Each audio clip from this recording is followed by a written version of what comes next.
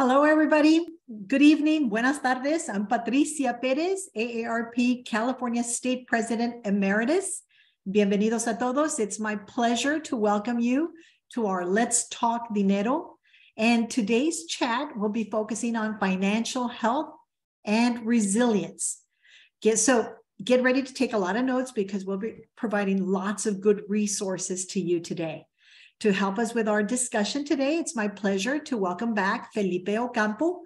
Let me tell you a little bit about him. He's a licensed clinical social worker at the Whittier Counseling Center and clinical lead for the United Mental Health Promoters Program at the LA County Department of Mental Health.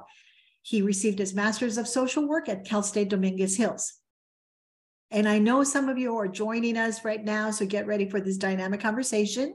But before we turn the program over to Felipe, I would like to get to know the people joining us a little bit better. So we're going to start right off the bat by taking a quick poll. I just really want to know, let's get Felipe some information about all of you. And the question is simple. I worry and stress about money. So please let us know. I worry and stress about money. Felipe, can you see the poll? Yes, I can. All right. Oh, that's great. We have some, people who are not stressed about money. That's fantastic. So please just yes or no. Are you stressed about money or you feel very, good about it?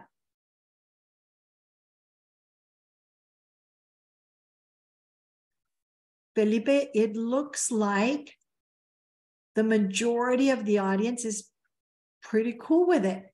Seems like, they're not too stressed. Either they've got a really great financial plan and financial advisors, or maybe they just like, whatever. All right. Okay. Thank you everyone for sharing. So yeah, it came to like 60-40. That's pretty, let me see. Let's see, share results. Maybe that came up. Perfect. So that was the final 60-40, pretty good. All right. So let's go.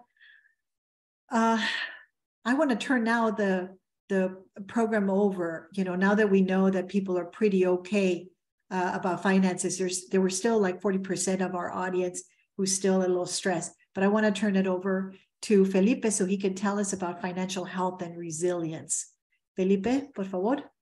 Thank you, Patricia. So I'm going to go ahead and share my screen so you can see a few slides and information that I'll be presenting and speaking about for today. And thank you everyone for being here. All right, hopefully everyone can see my screen. So welcome. I'm here just to share a little bit of information, and also it sounds like some are doing well, not feeling stressed about money, but maybe that might be at this moment, but we know that at other points in our life or in the past, we might have been feeling stressed, and that's something that's really important for me. So I wanted to share some information and assistance and skills and whatever can be added to your toolbox to assist you, because we know it's important to have good financial health, and helps us to have good overall health and also to have good resilience to be able to bounce back from adversity. So I wanted to just share some highlights. There's a lot of information packed in these key findings from a survey back in 2018 especially for our older adult population. Some things that I found interesting from here were that it's for our older adult population, about 25% found themselves feeling financially insecure, and that increased when you happen to be in your later 70s. So you're doing financially okay, and then as you get older and about late 70s is when they show that score tends to drop, and then people start to feel financially insecure. And that for me is important because I see clients and I see patients in a therapeutic fashion, but I take the importance of that because I see that people are stressed and they're unable to cope at times with it. And I hope that what we talk about today can help assist those, maybe not yourselves, or maybe someone that you know in your life that may need that help. Another thing that I found important, especially for a Latino community, is that especially during the pandemic, we were increasingly one of the subpopulations with the highest unemployment rate. And we know that if you have no income coming, that creates a lot of stress. And that's something that we're still combating or having struggles with.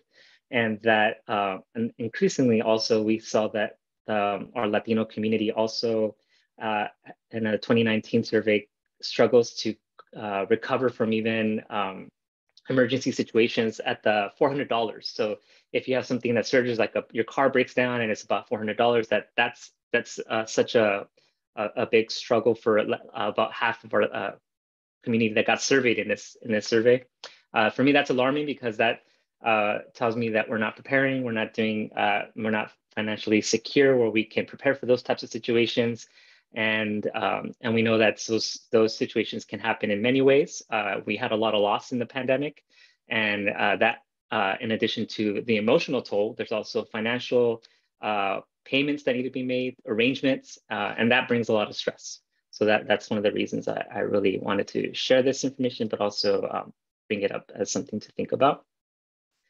So what is financial resilience? It's really the ability to bounce back from life-altering setbacks and impact to our personal finances.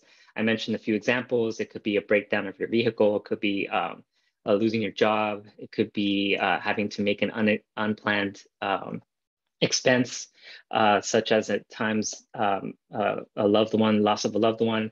Could be divorce. It could be maybe becoming disabled or a loved one becoming disabled, health issues. So there's quite a variety of things that can impact this. So there are things that we can do and practice to be able to be more financially resilient. And that I give you some here, but there's so many more beyond this, and you'll find that out in this presentation and beyond this. We can build an emergency safety net.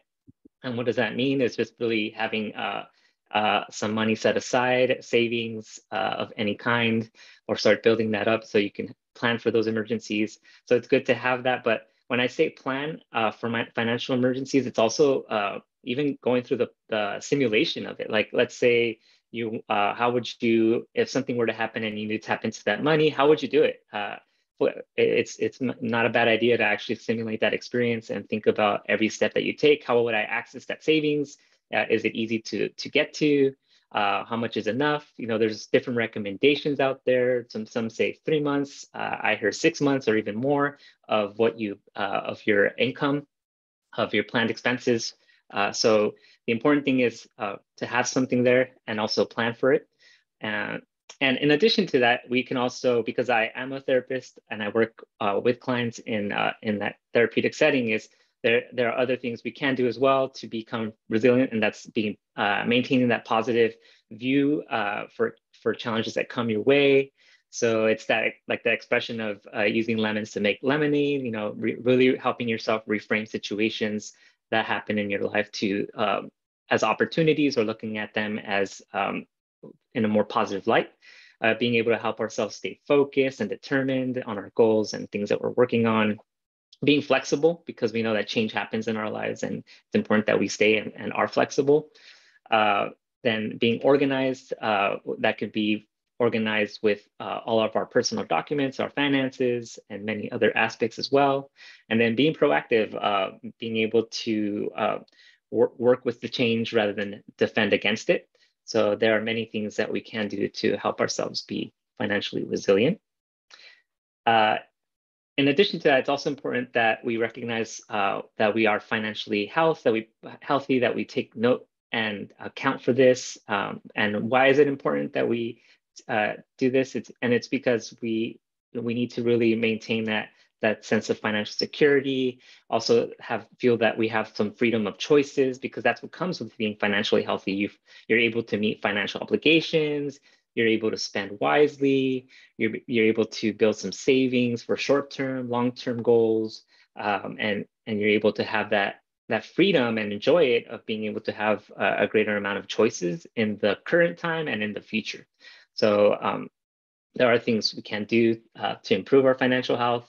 I mentioned like savings, budgeting, but also just having goals, depending on what point of life you're in. If you're preparing for retirement, or if you have children, preparing them for college and saving for that tuition, or just in general, having that emergency fund, or making maybe major purchases. You're planning to purchase a house, a car.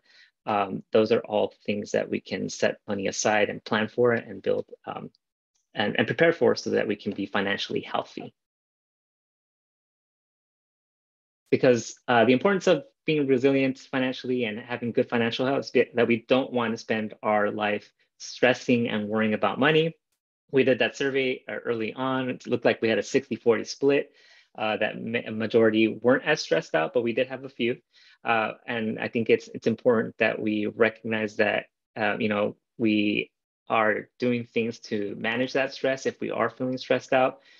Because what happens at times is that we overwhelm ourselves, we become exhausted, and just thinking about it can be very exhausting, and then we become hopeless. And what happens is we trap ourselves in that vicious cycle, and we start feeling alone and unable to know what to do. So it is important that we recognize when we're on that state and do things that we can help ourselves, because the more that we understand ourselves, where we are in our financial situation and place in time, the more we can act and do things for ourselves to help us move forward and manage that stress. So for me, one of the important things that I like to talk about when it comes to this topic and out in community or with clients, it's that we just, especially in Latino community, we just don't talk about it enough, or we didn't grow up talking about it. So I know when I pose this question, why don't we talk about money?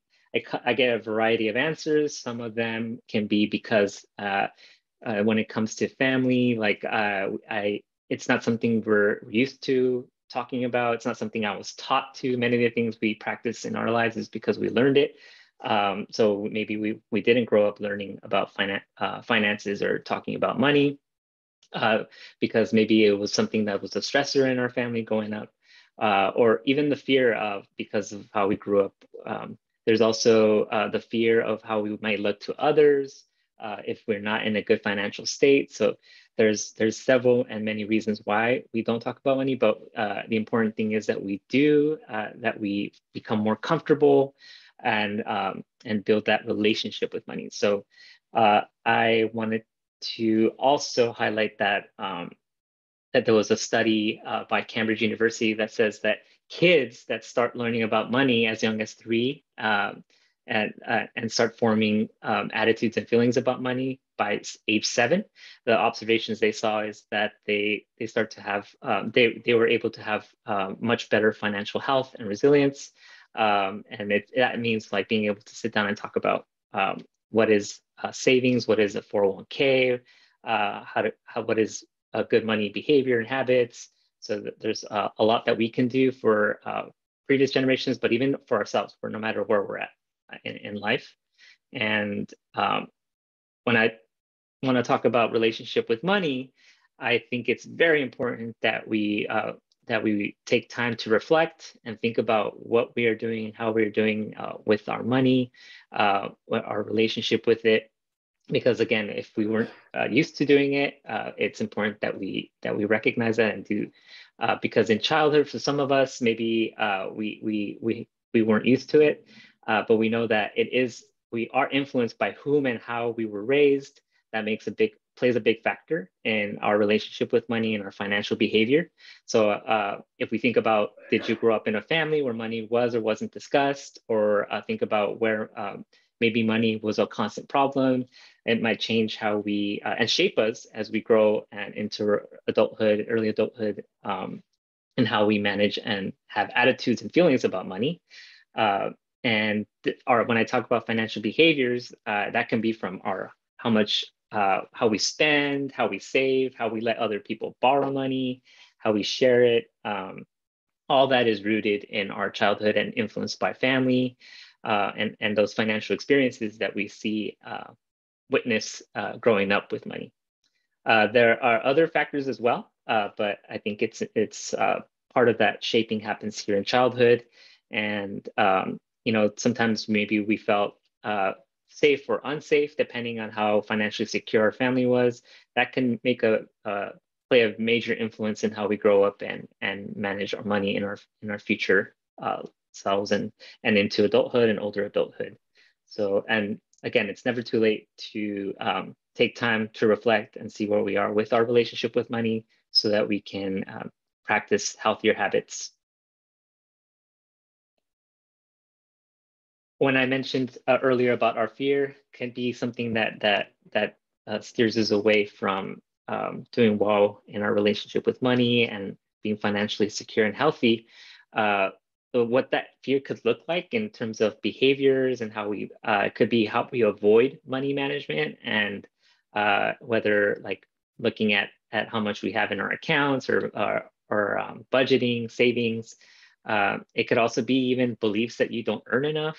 That's all internal thinking and thoughts that also can be unhealthy. Maybe even feeling that we don't deserve things, feeling guilty of even wanting things, feeling incapable of managing our own finances, or even feeling powerless overall. So we know that fear of money and finance can lead to avoidance of money behaviors, and that will really guarantee that you're going to have some negative outcomes if you don't address that. So it's definitely important that we, if we do see or note this in ourselves and others, that we take time to make those changes. Some of those changes can include our money habits. So there are many types of money habits that we have, and I just listed some here that in my, hopefully the text is large enough that you can see, but these are some money habits that we can practice if and help us in the long run and in the short term as well. So whether it's not overspending on gifts, I know that especially for growing up, sometimes it feels like parents need, especially Latino parents, to immigrate here, feel like they need to provide for what they didn't have growing up, and that happens, and but it's a reality, right? And I think it's really important to keep in mind that it's okay to spend and treat your kids and something that you never had, and provide that, but not at the cost of creating stress for yourself, not at the cost for not having money to pay bills. Or so it's really important that and it's okay that there you can also impart lessons that way to your children and family, that sometimes some years that you may not have enough to buy things or buy something special for that year, and it's not an every year thing, but as long as we practice this and we can model this for our future generations, it could be healthy behaviors that we're teaching there. Impulse purchases, there's a lot of reasons why we impulse purchase, but that can lead us down a rabbit hole of debt, and it's important to monitor that if you notice that you're practicing that and why you're doing it. So it takes a little more reflection and work there, but it's something to keep in mind of impulse purchases. Even using a shopping list can be very, and I like to use this when I'm talking with clients too, because when I shop for food or groceries, I always try to make sure I shop when I'm not hungry, because I know that can definitely steer me into a direction of overspending. And so keeping a list of what you need to buy and sticking to that list is a good money habit. Paying things on time when you get your bills, paying your credit card, and not keeping a balance over for the next month, paying online when possible, etc. So there's quite a few habits here that I listed as examples of healthy money habits to practice. But you might be asking, Felipe, how do I? This is so much; this can be very overwhelming. Where do I start? What can I do? So there are a lot of things that we can do to improve our money habits. And one of the ways is maybe just even thinking about how we're starting this. So many times when we have goals, we tend to think about achieving this goal by once you get to that outcome and that desired outcome that you're done, you finish, you accomplish that goal. But there's a really great book that I recommend, Atomic Habits, and you can even apply it to financial habits, where you can actually think about yourself as more of like your identity based versus outcome based. So regular goals can be more outcome based, but identity based is like be the type of person that is that achieves that goal. So that means that whatever you do every day, everything that you practice, that is the person that's going to accomplish that goal. So if you're trying to save money, well, if it's just a certain, you're trying to save $1,000 for that year, that's an outcome based. But if you're really saving often and practicing saving all the time, then that's more, and it becomes part of your identity. And it gets easier to maintain that and sustain that than just outcome based. And so it could lead you to more success. Another way to look at it is creating a scorecard, a way to kind of track your money habits. So I gave you an example here of how this could look like. I put my guilty pleasure of Starbucks coffee on there as an example. Maybe that's not a great habit to have, so that's a minus. But meal prepping for lunch for work, if you do that every day for yourself or your family, that's a plus, because that saves you money. But that's a good habit to have. Purchasing groceries when hungry, maybe not a great habit to have. Minus. So you can kind of create your own scorecard list and really do some reflective work here, and really take a look at your own spending habits and see what can be worked on. So this is a great way to grade yourself and keep track of your progress and do some work there for more effective, healthy habits. The last tip here is also from James Clear from Atomic Habits, and that's habit stacking. So if you already have an existing habit, so it helps to add your new habit to that. So that's what that means. So if you already practice meal prepping for lunch for work, well, maybe I'm gonna add the grocery purchases to that habit. So I'm gonna start purchasing groceries when I'm not hungry. That are the groceries that I'm going to use for prepping my work. So that's an addition of a new habit to an existing one. So you can combine habits and create new ones that way, because it's easier than starting from scratch. So again, this will take some time to really do some reflective work and see what kind of money habits you practice. And then from there, give yourself some scoring and see where you need to work on and track that for yourself, so you can start improving and doing better there.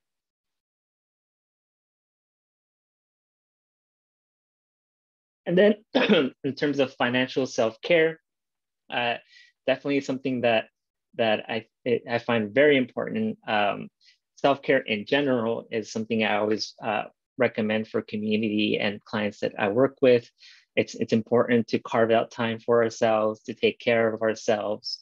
And self-care is really not something that you'd be practicing when it's an emergency. So it's something that you would just incorporate as part of your routine on a daily basis. And it can be many things. So I give you some examples here, but that scheduling time with your money could be a way to take care of yourself, because you're dedicating time on a scheduled time to see how you're doing, see how well progress is made. So that's a way to help yourself. Creating a money space, what that means is being able to create a safe space to talk about money in our families. Maybe we didn't grow up practicing that, but maybe if we start that for ourselves and for our families, that can help us to not just do well for ourselves, but really role model for the next generation and for the others, that's something that can be healthy to do. Sharing your journey, I really, really, really believe in the power of storytelling, and that by you being able to share your progress, your journey can truly inspire others. And I'm always I'm always in awe of like the stories that I hear from community, from other people out there that will share their journey. Sometimes it's financial journey, sometimes it's other parts of the journey that are really inspiring. But I think that it's very moving, and I think it could help also support you if you're able to share that journey with others and your progress.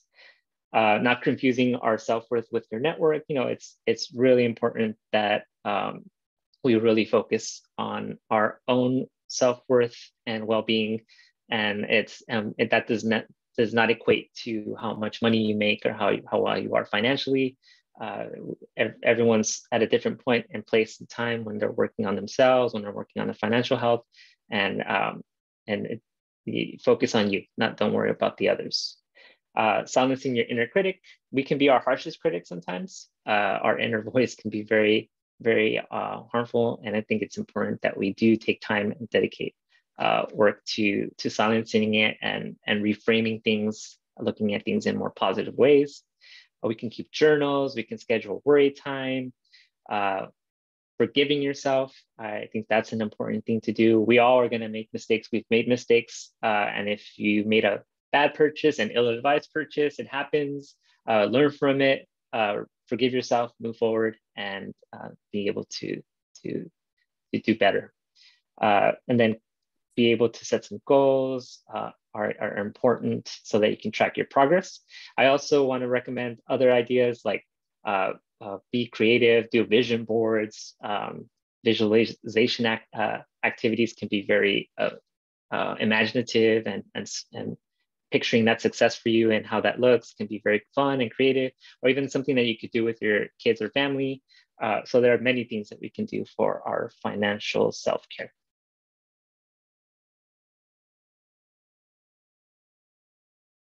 And I believe I would. You want to leave it at that? Yes. All right. In terms of the content. Not a problem. Let me tell you. Well, first of all, to our audience, I welcome everybody who's joined us for this talk. Just so you know, you already saw Felipe Ocampo, who's a licensed therapist. I'm Patricia Perez. I'm AARP California State President Emeritus. And we're here talking about being financially healthy and resilient. And it really does, this hits the core of where we are, right? Is in terms of our attitudes about money. And we started with a poll, and it was, like 60-40. 60% of the people are not too stressed about money, which is wonderful. But that meant 40% of us were. And I'm one of those who does worry, about money. Not like, crazy, not losing sleep, but I do. And so, Felipe, let me just tell you, the tips you gave were like awesome. And I was taking notes. So definitely those hit, home. You talked about improving. Oh, I'm sorry. If anybody has a question, please add them on the comments or on the chat. We're going to try to get some of the questions going. So please, if you have a question, just write them down. But anyway, back to you, Felipe. You talked about improving money habits and a scorecard, and you listed a bunch of things there. How can people prioritize those items on those lists, on our lists? Yeah, I think that really depends on what you're maybe aligning it with your financial goals in life happen to be at that point in time. So really consider that. That's something to consider, and start to prioritize things based on your goals and what you want to work on. Again, you can also look at it like an identity type of goal. So I'd really something that you become instead of just focusing on one tiny goal. So but I really think it's something that you should align with there. And then I think starting somewhere. So it's just really start somewhere and pivot, make adjustments, but it's good to start somewhere. Sorry. So you're saying something that you become? Yes. So when I when I was referring to the habits and being able to form habits, it can be much more healthier and successful at creating new habits if you make it more identity based. So if it's something that becomes part of you, as opposed to just making it that one singular goal that once you achieve it, you're done with. But if you just be like a savings, instead of savings, make saving for one thing, but if you practice saving constantly, then you would that's something that you can be part of you for forever. You can be practice saving all the time. You got it. And I know you started by saying that there was a study done on Latinos that, the respondents didn't have $400 for an emergency fund. And you mentioned the emergency fund kind of varies. How can people define how much? Is it up to each person, or how should we figure out how much to have in an emergency fund? I think the financial educators, there's a lot of different recommendations about how much to save, but I always go back to depending, everyone's situation is different. So I think it's just important that you start setting some money aside as whatever you can, and to and that could be small. It could be a small chunk of income, and it's whatever you can afford to save at that time. Because I know that some situations are much more different than others. But I know sometimes the recommendations tend to be like 3 months of income of what you spend on a monthly basis, or 6 months as well. But really, it's just about where you can start, because I think practicing the habit of saving is great. Yeah. And like you said, now I get it, that make that who you are, right? That's your identity rather than just going from goal to goal. I mean, it's great to have a goal, right? Because then you develop your plan. But if you make that who you are, that's wonderful. And I know several times we talked about, how with Latinos, we don't talk about money, but really this applies to many ethnicities, many cultures. We weren't raised talking about money. And some of us, who have known, struggle early in life, all we knew about money was that there wasn't enough. And but I guess the attitude with money is not either how much or how little you have, correct? It's just your attitudes about it. True, and that could also mean sometimes taking some time to reflect. I think the power of reflection is important. That especially if we're struggling in our lives, to be able to be more financially secure, and really do some work there on ourselves. And that could sometimes lead us to seek professional help, and sometimes we're able to do that on our own. But I think it's important to reflect and see where we're at. Good. You listed some of the reasons, but what are the greatest challenges to people in developing actually good money habits? I think from what I see many times starting with some goals that are very unobtainable, so that they set the goal to they really want to get somewhere really quickly, or at such a looming amount. So I think just starting small, baby steps, start small, give yourself successes, early successes, small successes, so that you can build on. And that's something I always recommend, because if we shoot too high, then what happens is we won't get there, and then we get back into that cycle of being our inner critic. You're a failure. And we get hopeless. So it's just important to build those small goals, incremental, and go from there. It's interesting because we did have another session on getting out of debt, and one of the suggestions was to pay off the credit card where you don't owe as much, like your lowest one, right? And it was just exactly to what you were talking about. It was that small success of saying, got rid of one. So before tackling the huge one, go with a small one, have that win, celebrate it. Exactly. So, yeah. That's a great example. All right, perfect. We do have, let's see, a question is, do you know of networking groups that are safe to share the financial journey? And this is going to go a little to recommendations that I have for more resources. And it's really, there's a good amount of podcasts now of like Brown Ambition, Yo Quiero Dinero. I'm sorry. What was the first one? Because I tell you, I'm kind of taking notes. Brown Ambition. So I really enjoy these two, Yo Quiero Dinero, Brown Ambition. So I got to give it to the ladies who stepped up to make these podcasts, because they are creating spaces to be able to hear stories and even share, so you can reach out to them and they'll answer your questions, or you can see other people's similar situations. And sometimes they have groups or forums online where people can interact with each other. So that might be a space there, but I think that's a place to start. I don't know of any other forums that I would advise myself, but starting with those podcasts, and then other similar ones. I know NPR has Money Habits, but then you might find some community through those. Perfect. And you said Brown Ambition, correct? Correct. Mm-hmm. Brown Ambition, perfect. And I guess if people know of other podcasts, financial subject podcasts that you find empowering or informative, share them with us too. But those are wonderful. I'm adding those to my list too. Felipe, what are some of the common mistakes that people make that prevent them from becoming financially resilient?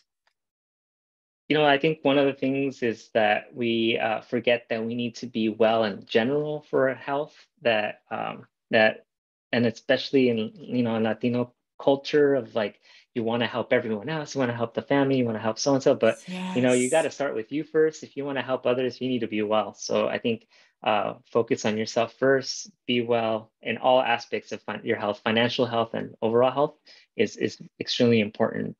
Start there before we can get to others. You're right. You're right. And you're talking about the attitude about money, right? With many times it comes from, our childhood, the family, our culture. It's like, you don't talk about money. It's kind of gauche. You just don't do that. And so we grow up without the necessary tools.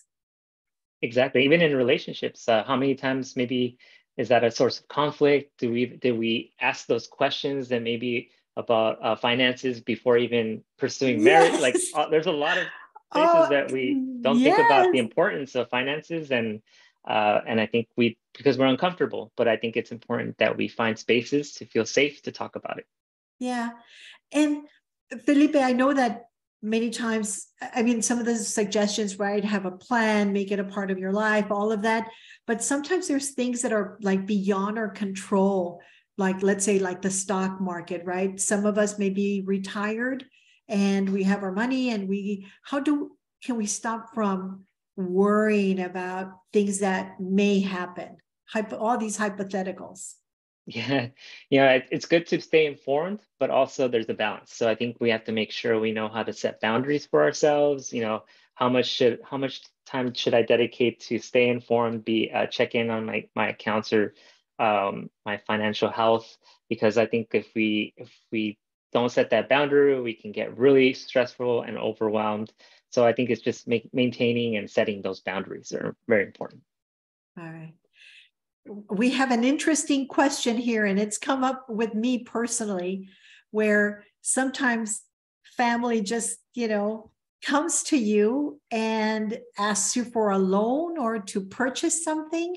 Can you give an example of how people can say no to family when they ask you either to purchase an item or get a loan, or give them a loan?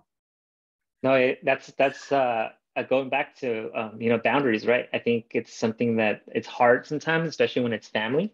But I think it's important that, especially if it's something that you have to know for yourself, is this something I'm expecting to get back, or am I giving this without the expectation? So making that boundary very clear and expectation very clear of how this. But if you're going to have that difficult moment of saying no to someone, that's you. It's not a bad thing. It's okay to set that boundary for yourself and to say no to someone, even if it's family, because if you're not in a place where you can do that, or it's okay. And I know that sometimes we beat ourselves up, or we feel really bad about it, but I think it's a actually healthy decision to make sure we set that for ourselves.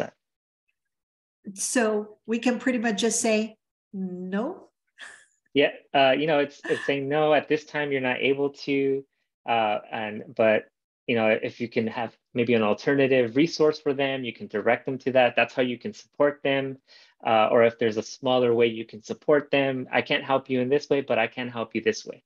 So providing them an alternative, but if it's something that you're not able to, or that's not something you're comfortable with, it's not a bad thing to say no.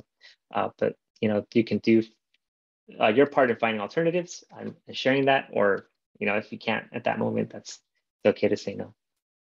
And that goes to one of the items that you had in one of your lists of forgive yourself and okay to make mistakes and just kind of move on, because I have been asked by family to co-sign on loans, to co-sign on things, and I don't want to say like a tonta, but I did it, right? And now it's just like an experience, a learning experience.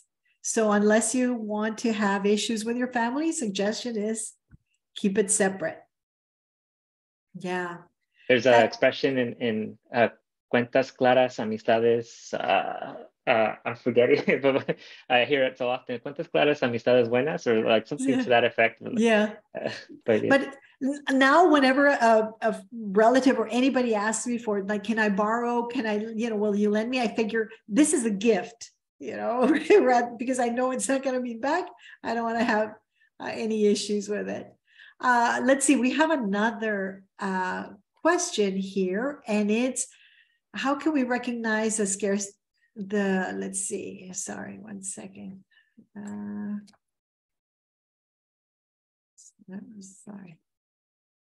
How can we recognize a scarcity mindset about money?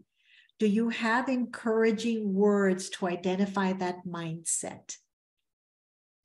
So scarcity mindset is really when you grow up like with limited resources or feeling like their resources are limited. So I think it's really more about being able to recognize that that's something that you're doing or you're thinking, and then and if sometimes it may be seeking professional help if you can't address this yourself, because that sometimes happens too. But I think it's important to recognize that's how you're operating, and then working on it. Putting in the work to help yourself improve in that area. I think for me, it's first we got to recognize that it's something that we need to work on, and then implementing steps to improve in that. When it comes to decision making, really sometimes it could be taking time to reflect on how we make our financial decisions. Sometimes we are hearing that feedback from our loved ones or our friends or family that notice this for us. So just be mindful of that, because it might be someone that's recognizing it for you. So being open to that feedback, and then taking time to put it down on paper if you have to, and then how would you do things differently. But there are things that we can do for ourselves. And again, also if you something you find yourself unable to manage on your own, there are professional assistance that you can get for that. And this is from my own personal experience. I sometimes go from the scarcity mindset to abundance based on if I want something, right? If I want to buy something, it's just like, oh, I've worked hard. I deserve this. I earned it. And sometimes it's, this, I don't have money, or, it's just kind of helps, I guess, us justify these bad decisions. But following some of the recommendations and plans that you set forth, and we make it part of our lifestyle, that kind of helps balance those two extremes. Yeah, because trust me, I mean, you even one of your bullet points was do not play the lottery. Exactly. But the minute you see these mega millions, it's just like, let's run and get tickets. All right. Let's see. There's a question too. Is somebody wants you to please go over the 4% rule? The 4% rule. Is that maybe was that listed on the habits, or? You know what? Whoever asked that question, please, if you clarify. Yeah, if you can clarify. Yeah, if you clarify, not a problem. Well, we do this. Why don't we take another poll? Let's ask another poll question. So please, if I, ask my ARP pals to please post the second poll question. And it is, I feel more prepared to manage my financial well-being. Felipe gave some fantastic tips, and which, by the way, Felipe, where can they access your slides or your recommendations? How can we access? You know what? Actually, we're recording this, so the recording will be available on the Let's Talk Dinero. Maybe that would be the way to access this. Oh, that is fantastic. 85% of the people joining us feel a little bit better. And these are practical tips, that nothing was like, difficult. Everything seemed achievable, doable, something we could implement today in a way. So thank you so much. So wonderful. I think people got some good information. They feel a little bit more prepared. All right. Oh, that's wonderful. Almost 90%. That's good. All right. Okay, let me close this. So please, if anybody has any questions, this is your opportunity to ask. So, and Priscilla on the chat said that you're able to access the recording, to this session on the aarp.org. Let's talk dinero. And we called this actually these sessions, Let's Talk Dinero, for a reason, right? Because you were saying, Felipe, we don't want to talk about it. So here we are, we're putting it out there. And, this is our affirmations. All right. Where can people go for more information, for some of the resources that you've talked about? Felipe, where else can people go? There's there's a lot of different avenues nowadays. So there's whether through podcast or YouTube, there's a lot of good information that you can do some personal research in. I mentioned a few of the ones that I like to listen to, because it's just about maintaining that open mind of hearing new ideas through podcasts. But there's I think your AARP website is an excellent tool for the community. I myself don't have any content besides what I've showed you here, but hopefully in the future I may develop something, because I do think it's important for a Latino community that we have as many tools as possible. But really the important thing is remember to start in your homes, have those conversations, start those reflections for yourself. But really the broadcasts that I mentioned were Brown Ambition and Yo Quiero Dinero, or two Yes. that I frequent in terms of resource. Yeah. And we're talking about resources and where you can access information. Well, first of all, there are many programs that can be helpful, on your financial well-being. We, of course, always recommend that you consult a professional who can help you based on your individual situation and future needs. I don't mean necessarily a therapist. We mean a financial planner or some, an accountant to help you. But I also want to mention that AARP has many online resources available, which includes the aarp.org/retirement planning and aarp.org/money. So those are, great to help you develop a budget and tips for saving and developing good money habits, like the ones that Felipe mentioned. And Felipe, some of the questions are very specific. Someone has a question about, is it better to invest in property or a new car? Yeah, every situation is different, right? I think that's true, and but really it's something to, maybe that question might be more for an advisor. I think I try to focus myself when I get those questions in therapy, and how are you, or is that something, it's a healthy decision that you're ready for, whether it's house or car, but to create that safe space to have those conversations. That's I think the important thing for me. Yeah. And I loved the suggestion of involving the family. Nothing to be embarrassed about. Money should be something that we hide from, or, hide from our family, from our children. So that's always a great suggestion, is developing these plans involving the family and having that, those conversations with them. There's a question here. It says, I have enough money saved up to take a family vacation, but I feel guilty. I'm not sure if I should spend money on a vacation right now.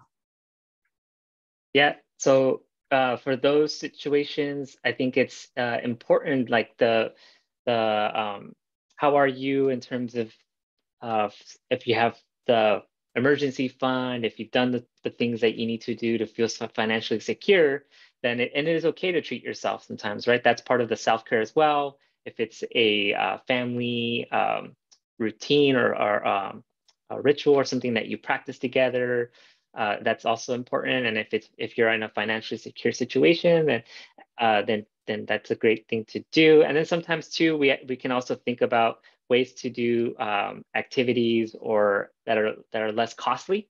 It doesn't have to be so extravagant. There are ways to still do family vacations that don't have to be so over the budget. So there's a lot that you can consider in that space.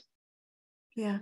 And Felipe, I was mentioning how I sometimes go from scarcity mentality to one of, abundance based on my attitude, I guess, what I'm feeling at that time. What are some signs that people should look out for emotional spending? Like, what are some of those triggers? Things, if you notice yourself maybe becoming a little jealous because your peers or friends or others have things that maybe, and then you seek to get those things because of that jealousy. If maybe feeling guilty that for something, and so you treat yourself to alleviate that guilt. If it's fear, maybe you're using it as a distraction from whatever is causing that fear. Or if you're looking at just to boost your mood, whenever you're sad, you shop so that you don't feel sad. That's a momentarily thing that helps you in that moment, but it's not something that's actually working on that sadness. So I think it's important to understand why we make those purchases and do that reflective work. And again, if you need to talk to someone professionally to get that help, but start that process first of recognizing for ourselves if we notice that we're overspending, or if we're spending too much, or there's specific times that we find ourselves making those purchases.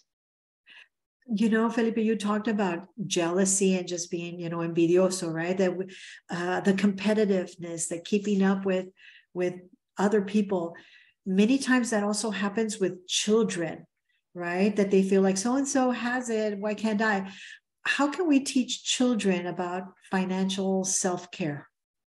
Yeah, and that's a great question, because I think especially for our Latino parents, it's a difficult one, because again, our parents might want to provide what they didn't have, so there's that internal struggle of overspending or getting overdoing it, when really it's the most important thing in that relationship is love and care and support, and everything else is extra. And if you can afford to get them those things, then that's great. But if you're going into debt and you're stressed out, then there's what greater lesson to teach them than making financially healthy decisions, and that the most important thing is love and support, rather than materialistic things.